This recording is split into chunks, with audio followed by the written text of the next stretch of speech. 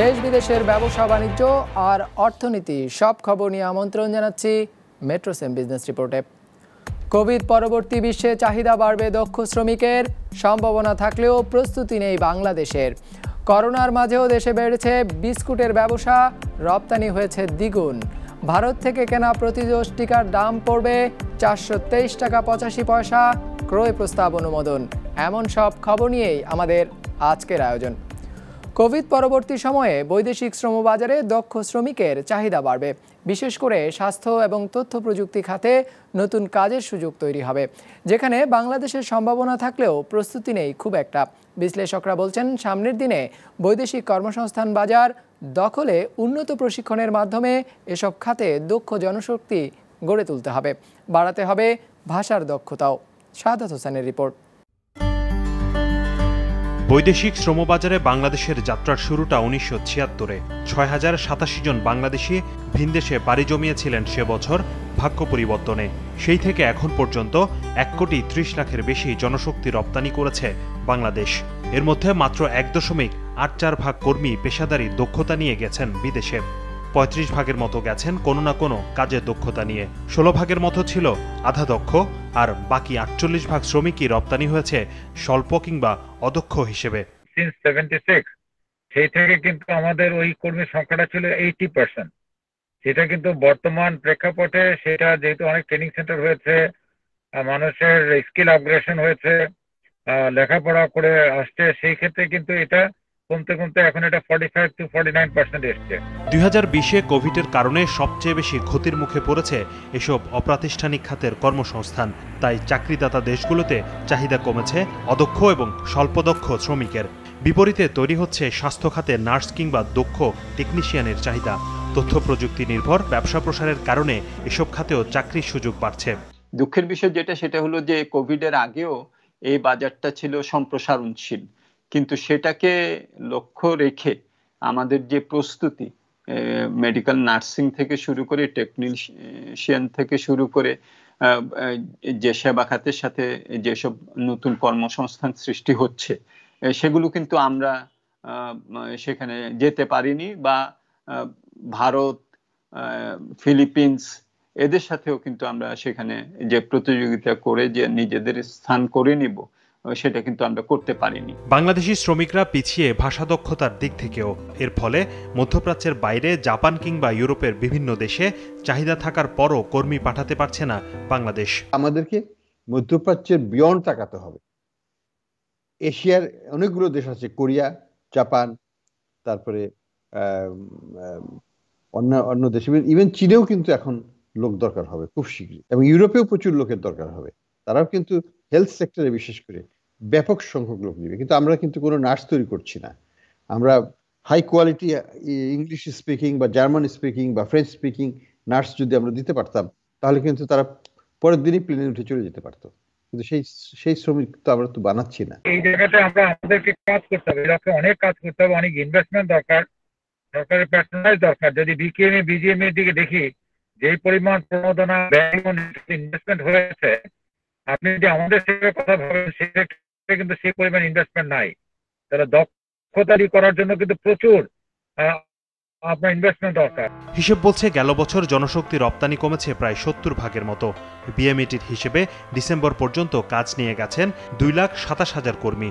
তাই সামনের দিনে শ্রমবাজারে অবস্থান ফিরে পেতে দক্ষতা বৃদ্ধির বিকল্প নেই বলে মনে করেন বিশ্লেষকরা। শাহাদাত হোসাইন, বিজনেস রিপোর্ট, মাছরাঙা টেলিভিশন। করোনার মাঝে যখন সকলেই ব্যবসা হারিয়েছে, তখন বাজার বেড়েছে বিস্কুটের। গেল 6 মাসের চাহিদা ও বিক্রি বেড়েছে 10 থেকে 12 ভাগ। এই সময়ে রপ্তানি বৃদ্ধি পেয়েছে প্রায় দ্বিগুণ। এই খাতের উদ্যোক্তারা বলছেন, যে কোনো দুর্যোগে শুকনো খাবারের চাহিদা বেড়ে যায়, যার সুফল পেয়েছে বিস্কুট উৎপাদনকারী প্রতিষ্ঠানগুলো। ইমতিয়াজ হাসানের রিপোর্ট।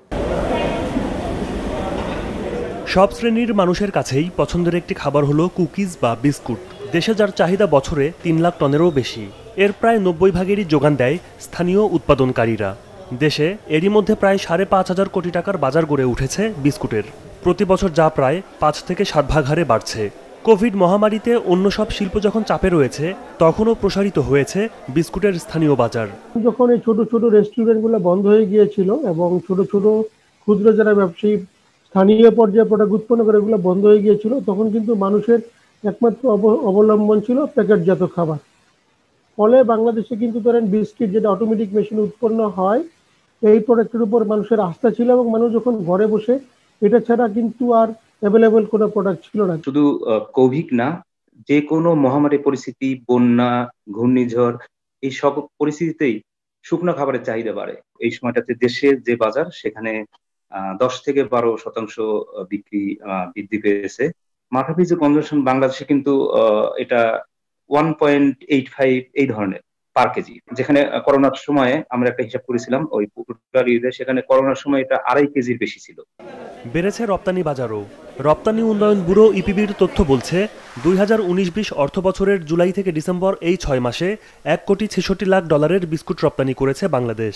2020-21 অর্থ বছরের জুলাই থেকে ডিসেম্বর মেয়াদে যা $3,15,00,000 পৌঁছেছে। সেই হিসেবে রপ্তানি বেড়েছে প্রায় দ্বিগুণ।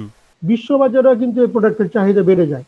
এর কারণটা ছিল যেটা পৃথিবীর অনেক দেশ লকডাউনের কারণে তাদের শ্রমিক সংকটের কারণে তাদের উৎপাদন বন্ধ হয়ে যায়। ফলে বিশ্ববাজারে মানুষের কনজাম্পশন কিন্তু বন্ধ হয়নি। সেই কনজাম্পশনকে অব্যাহত রাখার জন্য কিন্তু আমাদের আন্তর্জাতিক বাজারে আমাদের প্রোডাক্টের চাহিদা বৃদ্ধি পায়। ইন্টারন্যাশনাল মার্কেটে সবাই এখন খুবই এই কোভিডের কারণে এখনো তো ধরেন ইংল্যান্ড এরা অলরেডি লকডাউন আছে, কিন্তু লোকজনের তো খাওয়া বাদ নাই, খেতেই হবে তাদের, তাই না? আর মেইন আমাদের প্রোডাকশন আগে একদমই এথনিক মার্কেটে ছিল, যদি এক্সপোর্ট হতো। ইদানিং সেগুলা ইনশাল্লাহ মেইন স্ট্রিমে ঢুকতেছে। স্থানীয় ও আন্তর্জাতিক বাজারের এমন প্রসারে বিস্কুট, ব্রেড সহ প্রক্রিয়াজাত খাদ্যে বিনিয়োগ বাড়ানোর কথা ভাবছে বড় প্রতিষ্ঠানগুলো। ইমতিয়াজ, হাসান, বিজনেস রিপোর্ট, মাছরাঙ্গা টেলিভিশন। ভারতের সিরাম ইনস্টিটিউট থেকে 3 কোটি ডোজ টিকা কিনতে 1,271,55,00,000 টাকা খরচ করবে সরকার। সেই হিসেবে প্রতি ডোজ টিকার দাম পড়বে 423 টাকা 85 পয়সা। বৃহস্পতিবার সরকারি ক্রয় সংক্রান্ত মন্ত্রিসভা কমিটির বৈঠকে এই সংক্রান্ত ক্রয় প্রস্তাবটি অনুমোদন দেওয়া হয়। রাষ্ট্রীয় জরুরি প্রয়োজনে উন্মুক্ত ক্রয় পদ্ধতির বদলে সরাসরি ক্রয় পদ্ধতিতে টিকা কেনার অনুমোদন দেয় কমিটি। যদিও এর আগেই অক্সফোর্ড বিশ্ববিদ্যালয় আর অ্যাস্ট্রাজেনেকার আবিষ্কৃত টিকাটি ভারতের সিরাম ইনস্টিটিউট থেকে কেনার জন্য চুক্তি করেছে স্বাস্থ্য মন্ত্রণালয়, যার প্রথম কিস্তির 50 লাখ টিকা আগামী 25 জানুয়ারি দেশে আসার কথা রয়েছে। অর্থমন্ত্রী জানিয়েছেন, বেসরকারিভাবে কোনো প্রতিষ্ঠান দেশে করোনা টিকা আমদানি করতে চাইলে সরকার সব ধরনের সহায়তা দেবে, তবে অর্থায়ন সেই প্রতিষ্ঠানকেই করতে হবে। ভ্যাকসিনটা যদি আমরা সবাই পেয়ে যাই, যে আমরা সবাই আরো ভালো ফিল করব, কাজকর্মে আরো মনোযোগী হব এবং দেশের অর্থনৈতিক উন্নতির জন্য আমরা আরো বেশি করে আমাদের প্রচেষ্টা আমরা এগিয়ে নিতে পারবো এবং আমরা সেখানে সফলতারও স্বাক্ষর রাখতে পারবো বলে আমরা বিশ্বাস করি। করোনার নেতিবাচক প্রভাব ঠেকিয়ে কুটির, ক্ষুদ্র ও মাঝারি উদ্যোক্তাদের জন্য সরকার ঘোষিত নতুন প্রণোদনা প্যাকেজের আওতায় ঋণ বিতরণের উদ্যোগ শুরু করেছে এসএমই ফাউন্ডেশন। এজন্য এরই মধ্যে সারা দেশে 100টি সম্ভাবনাময় ক্লাস্টার চিহ্নিত করা হয়েছে। এসএমই ফাউন্ডেশন জানিয়েছে, 5 কিলোমিটার এলাকার মধ্যে 50টি একই ধরনের ব্যবসা থাকলে ওই এলাকাকে সম্ভাবনাময় ক্লাস্টার হিসেবে নির্বাচন করা হয়েছে। যাদের ঋণের চাহিদা রয়েছে এরই মধ্যে তাদের প্রাক্কলনও করা হয়েছে। এসএমই ফাউন্ডেশনের ক্রেডিট হোলসেলিং প্রোগ্রামের আওতায় এই ঋণ বিতরণ করা হবে বলে জানা গেছে। জামানতবিহীন এই ঋণের সর্বোচ্চ সুদ হার হবে 9%। 50,000 থেকে শুরু করে 25 লাখ টাকা পর্যন্ত ঋণ দেওয়া হবে এই কার্যক্রমে। পরিশোধের মেয়াদ সর্বোচ্চ 4 বছর। এইবারে প্রণোদনা প্যাকেজের মূল বৈশিষ্ট্য হচ্ছে, এই প্রণোদনা প্যাকেজ এই শিল্পের সাথে সংশ্লিষ্ট কর্তৃপক্ষের মাধ্যমে সরাসরি বণ্টিত হবে এবং আমি আশা করি এর মধ্য দিয়ে ক্ষুদ্র মাঝারি শিল্প খাতের নতুন ব্যবসা সম্প্রসারণ, বর্তমান ব্যবসার ক্ষেত্রে আর্থিক যে সংকট আছে তা মোকাবেলা করা এবং পণ্য এবং সেবা বাজারজাতকরণের ক্ষেত্রে গুরুত্বপূর্ণ ভূমিকা পালন করবে। পেঁয়াজের বীজ উৎপাদনে ব্যস্ত সময় পার করছে ফরিদপুরের চাষিরা।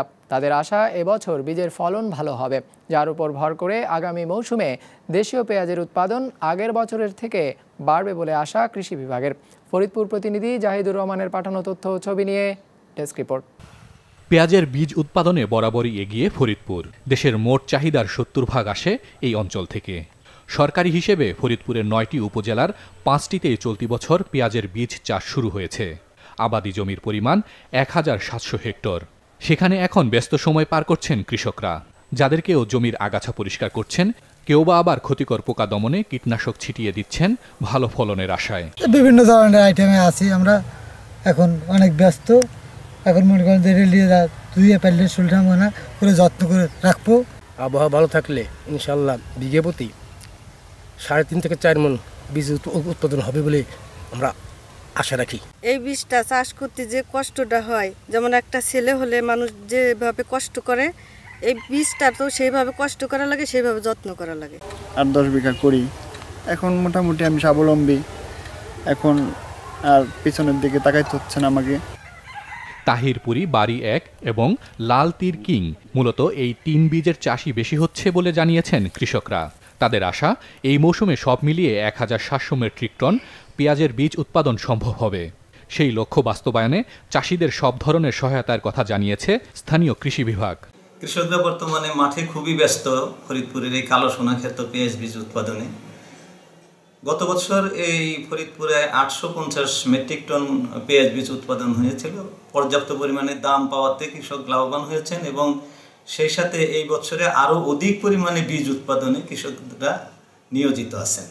কৃষকদের আমরা এখানে বিভিন্ন প্রযুক্তিগত সহায়তা দিচ্ছি, যাতে আমাদের এই কৃষক আবহাওয়া যদি অনুকূলে থাকে তারা তাদের সর্বোচ্চ মেধাশ্রম দিয়ে অধিক পরিমাণে বীজ উৎপাদন করবেন, অধিকভাবে লাভবান হবেন এবং একই সাথে এই বীজ ফরিদপুরের থেকে দেশের বিভিন্ন জায়গায় যাবে এবং জাতীয় পেঁয়াজ উৎপাদনে এটা বিরাট ভূমিকা রাখবে। কৃষি বিভাগ বলছে, বীজের এই চাষ বাংলাদেশের পেঁয়াজ উৎপাদনেই শুধু বড় ভূমিকা রাখছে না, একই সাথে স্থানীয় বেকার যুবকদের অর্থনৈতিকভাবে স্বাবলম্বী করে তুলছে। বিজনেস রিপোর্ট, মাছরাঙা টেলিভিশন।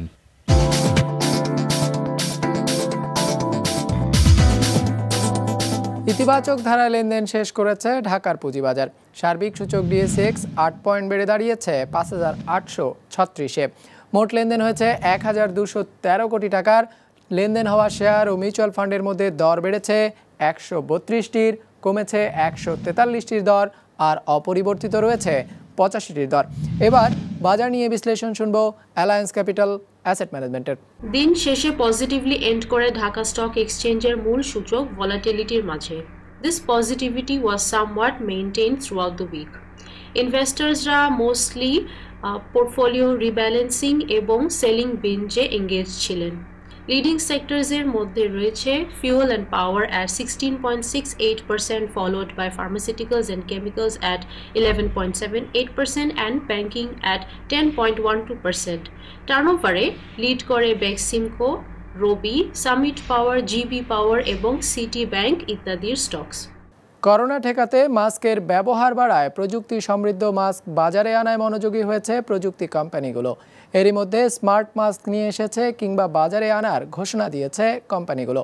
এর কোনোটি স্পষ্ট কথা বলতে, কোনোটি আবার বাতাস পরিশোধন করা কিংবা মুখভঙ্গি বোঝার সুবিধা দেবে। এমন সব স্মার্ট মাস্কের খবর জানবো এবার। করোনা সংক্রমণের পর থেকে বিশ্বজুড়ে বেড়েছে মাস্কের চাহিদা। সংক্রমণ এড়াতে মাস্ক পরা বাধ্যতামূলক করা হয়েছে দেশে দেশে। তবে সাধারণ মাস্ক পরে কথা বললে অনেক সময় তা স্পষ্ট বোঝা যায় না, আর মুখ ঢাকা থাকায় স্বাভাবিক যোগাযোগ প্রক্রিয়াও বাধাগ্রস্ত হয়। তাই এসব সমস্যার সমাধানে এমপ্লিফায়ার এবং মাইক্রোফোনযুক্ত এমন এক মাস্ক নিয়ে হাজির হয়েছে গেমিং প্রতিষ্ঠান রেজর, যা ব্যবহারকারীর কণ্ঠস্বর বাড়িয়ে দেয়। এছাড়া এটি স্বচ্ছ হওয়ায় মুখভঙ্গিও বুঝতে কোনো সমস্যা হয় না।